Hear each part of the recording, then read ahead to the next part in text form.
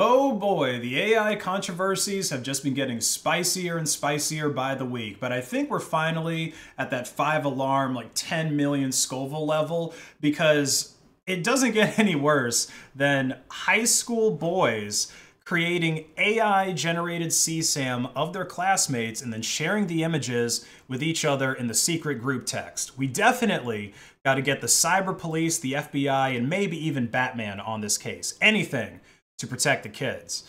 So this happened in a New Jersey high school where these boys were spreading these images around. And, you know, if you're a bit older, you might still remember back to when you were in high school, how fast a rumor or something like that would spread. But obviously, with phones and group text and social media and stuff like that, messages and images can spread around to every kid in a school within a few minutes. So I really don't know where the principal of this school got the idea that these images had all been deleted from. I mean, maybe the boys who generated them or his first couple of friends he sent them to, they might have been deleted from their phones. But I guarantee you that there's going to be some other kids at this school that still have those images on their phone. And they've probably even uploaded them to the internet by now, because apparently these images were circulating within the school for several days before administrators got involved. And now there actually is an investigation that's being done into this incident by local law enforcement in Jersey, because even though the images were AI, they might still be illegal because the images supposedly depict someone who's underage. And it could be argued that the images were created with the express intent to harass the girls that they supposedly look like. In fact, John Bramnick, a New Jersey senator, said that he's going to look into whether New Jersey already has laws that criminalize this kind of AI content. And if there aren't laws like that that already exist, he's going to draft a bill to start creating them. Now, obviously, senators are going to say whatever they can to get your vote. They're going to say that they're going to protect your kids while they're on the way to Epstein Island, because that's the best method to get votes.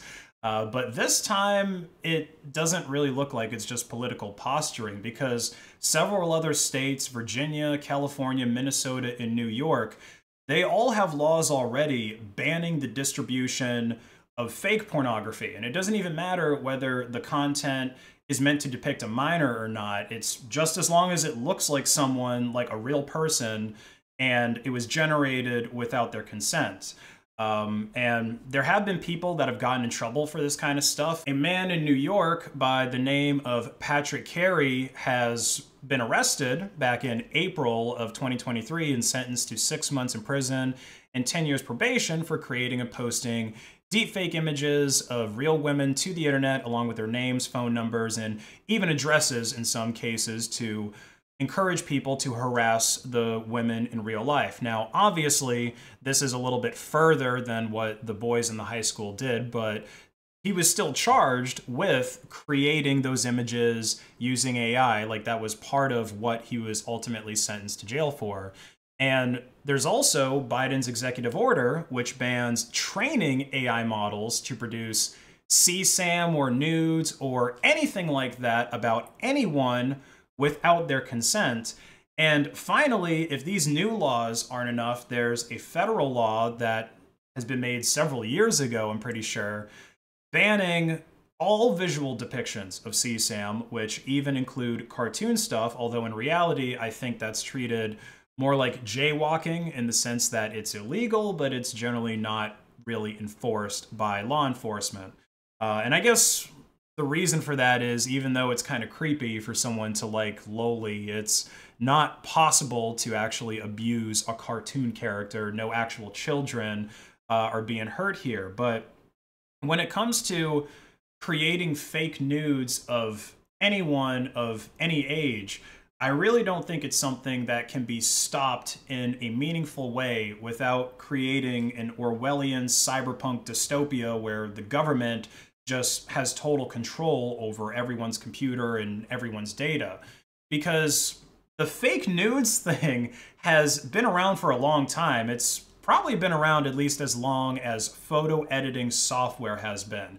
Okay, I remember being an edgy teen that used to lurk on anonymous basket weaving image boards, because like most Zoomers and millennials, my parents really did not know how to put any parental controls on the internet access or the router or anything like that. And I remember a common thread that I would see were these things called X-ray threads, where somebody would post an image of, I guess, some random lady from Facebook, or sometimes it'd be celebrities and stuff like that. And then some other person who's skilled at Photoshop would download the image, import it into Photoshop or some other program, along with other images of real nude people, like a porn star or just someone else nude that looks similar. And then they would upload a new fake picture of that original person completely nude, or, you know, sometimes they would put them in other sexual positions and so on. Or you could even do something as simple as just cropped out the clothed girl's head and then stick it on the body of like some broad that's getting DP'd. And as long as you have the right lighting and stuff like that in the two photos and you do a little bit of blending, even an amateur could make fairly realistic images like that. And so even though I see fake nudes as an immoral thing now, I don't really think it makes a lot of sense to apply the same failed legislation that we've had for years to generative AI.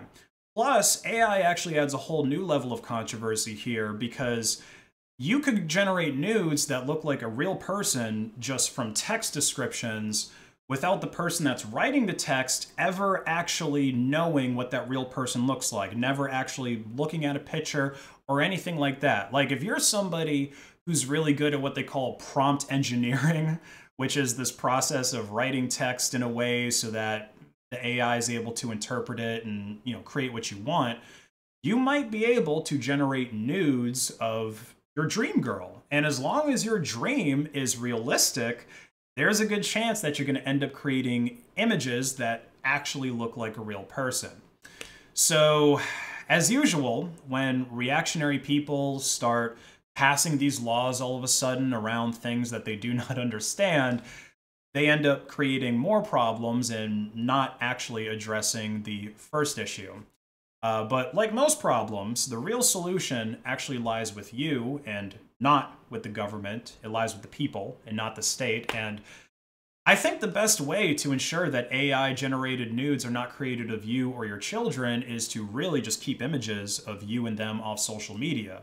If your son or daughter is posting selfies of themselves on Instagram every day, it's going to be a whole lot easier for someone to train a generative AI on those images, you know, just scrape all those images if they're public, and then use them to create realistic fake CSAM. And those images have already been used to train a lot of existing models. You know, Microsoft and OpenAI, they've scraped thousands of images of your son or daughter if they're out there on Instagram, because they've scraped millions and millions of people's pages, you know, literally everyone's pages that has any public social media.